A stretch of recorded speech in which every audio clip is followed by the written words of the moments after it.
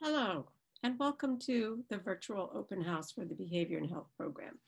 My name is Nancy Lowenstein, and I'm the Program Director for the Behavior and Health Program.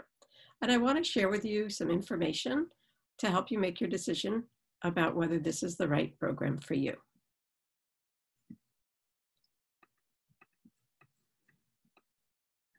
So, the Behavior and Health Program is located in Sargent College, which is a small college inside the larger Boston University. You have the advantage of both having the small college experience, because we consider our Sargent College to be like a family within the large urban university, and access to all that Boston has to offer, as well as the university. The Behavioral and Health Program is housed in the Occupational Therapy Department at Sargent College. It was developed in 2012, and we graduated our first class in 2016. This program has attracted many students at Sargent, those who come in and undecided about what program they want.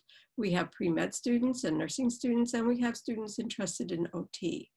And students are interested in our program because we offer a broad range of options for people to complete their degree. Currently, there are 145 students in the program over all 4 years. We often start with a small cadre of students, usually about 12 to 15 as freshmen, and every year that number grows, so that by senior year, the graduating class is usually about 40 to 45 students. The focus of our program is to provide a health-related undergraduate program with a broad and applied focus. We prepare students for entry roles in different healthcare, education, social, and human service organizations.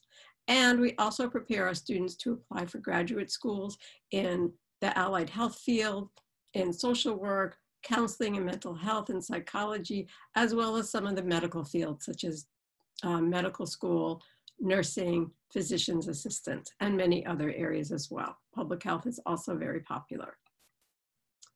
Why behavior and health? We are a very flexible, personalized program. We want the classes that you take to be meaningful to you and to lead you to a career that is interesting and is what you have your mindset on. We encourage students to do minors as well as study abroad.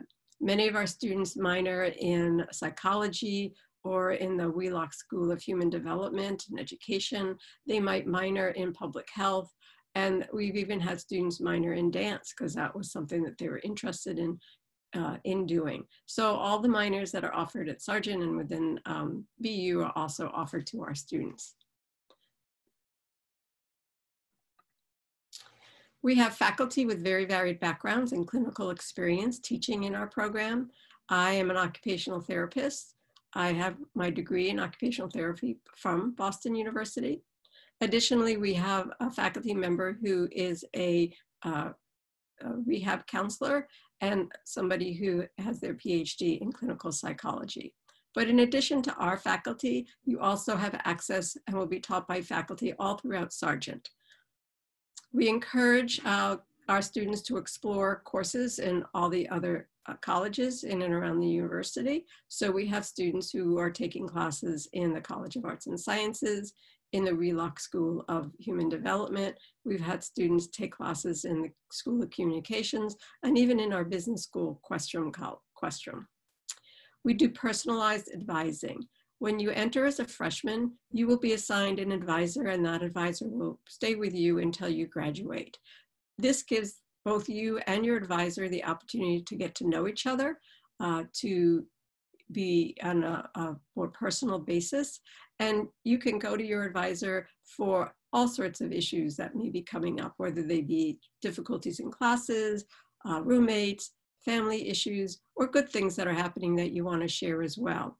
We like to get to know who our students are. We write recommendations for them, and we give them guidance in terms of their career choices, graduate schools, and much, much more. We also encourage students to study abroad. Many of our students, about 1/3 to half of our students, will study abroad. The most popular places that students like to go to are London and Dublin and Sydney in Australia. But we also have students who go to Madrid, to Paris. I just spoke to a student who wants to go to Singapore. And we will work with students to see if we can fit their desire to study abroad into their academic program. And it usually does fit very easily. Another thing that many of our students will do besides a minor is we have several students who do a double major as well. And we've had students double major in psychology and behavior and health, as well as biology and behavior and health. Sargent College also offers many other learning opportunities and opportunities outside of the classroom. We have international service learning trips every summer. These are 1 to 2 week trips with faculty members and other students in programs at Sargent College. And the trips have gone to Peru, to Ecuador, to India, to Thailand, and many, many other places. There's the opportunity for students to do an honors thesis in their senior year, where they can choose to work one-on-one and individually with a different faculty member to write a thesis. We have independent study options, and there's so many research labs within Sargent as well as within the university that our students work in. Many students will work in research labs outside of Sargent with other professors. How do we differ from other majors? We have a very broad scope of classes that our students can take from many different disciplines, and this is often what attracts students to the Behavior and Health program. We support career investigation through electives, through your practicum in your senior year, and through your specialty concentration, so that students can get a little bit more in depth into an area that they think they're very interested in. There are several core courses that are essential for our major. We have one called Health and Disability Across the Life course, which is like a developmental psychology course. And this takes you through development from birth through death.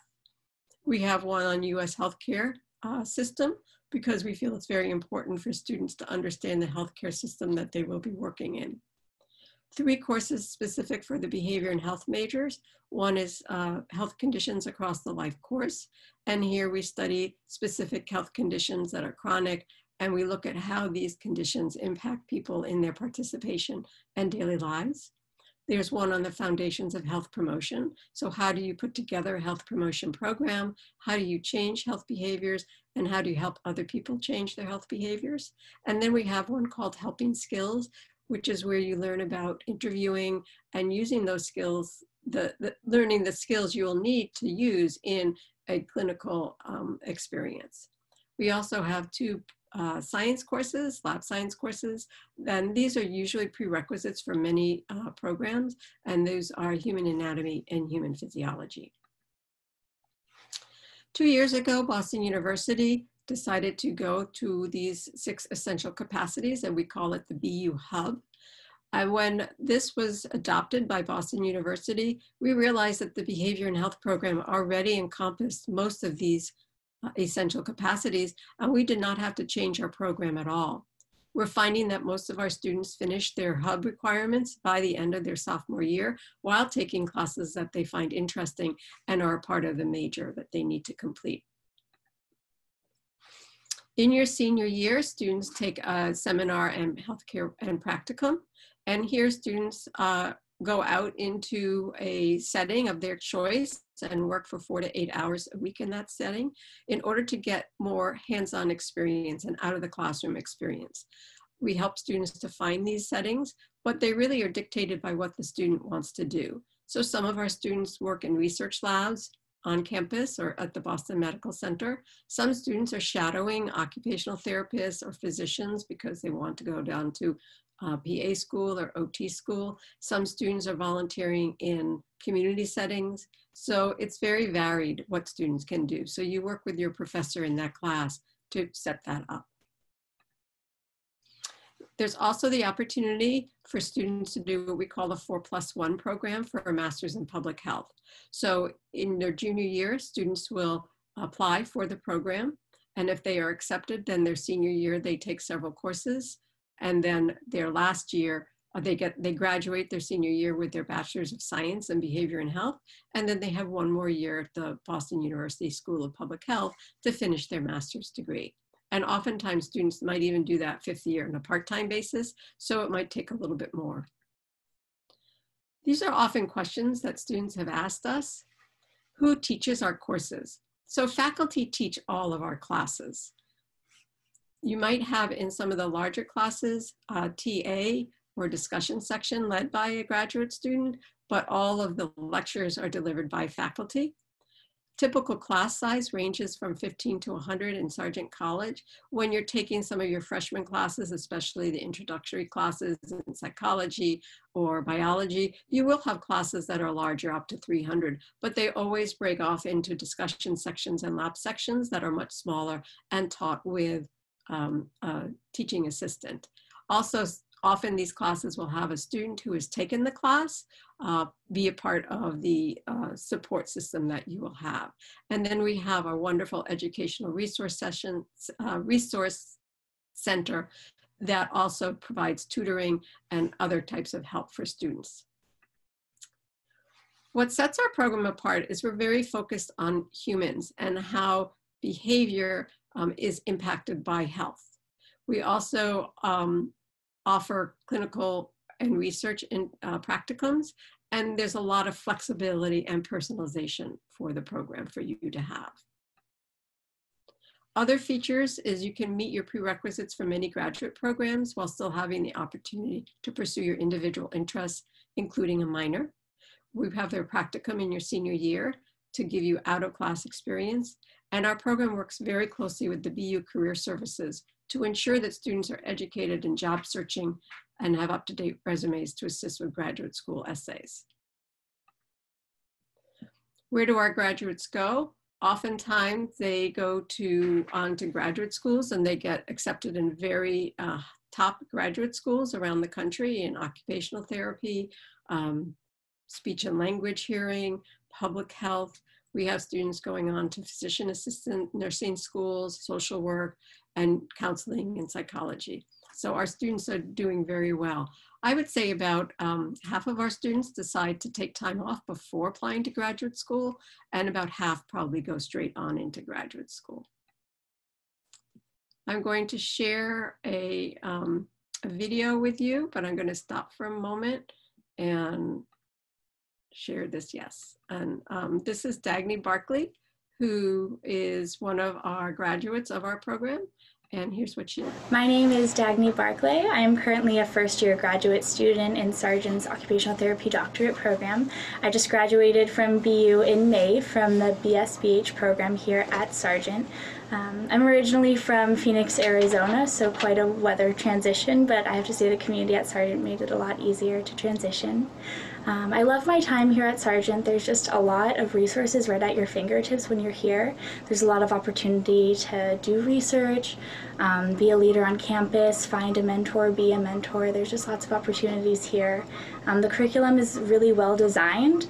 There are lots of foundational knowledge that you'll be able to use kind of in your clinical experience, as well as some softer skills. So kind of like learning how to listen and actually having the practice of listening to another person and figuring out tics that you kind of give off that you wouldn't really think about, you know, and there's actual class time dedicated to that, which I think just speaks to the quality of health professionals that Sargent puts out there in the world. Interviewing skills, things like that. I remember we had a specific class dedicated to helping skills, which I thought was kind of bizarre when I just read it the first time, but looking back on it, those are skills that I use every day in a lot of different jobs too. They're not even necessarily related to the health profession. Some of them are, but I work at a restaurant and I use some of those jobs in my restaurant jobs, or I use some of those skills in my restaurant jobs, any customer service jobs, personal care attendants, things like that. And I had a great faculty advisor as well. She would always bring us cake, and we got to hang out with her dog. I would say choosing Sargent just because of the high quality of the programs, but also the smaller community feel of it. The faculty here, I have to say, are really top-notch. They really mentor you and give you the advice that you need and kind of scaffold your learning in all appropriate ways. And that, more so than anything, is one of the irreplaceable components of the program.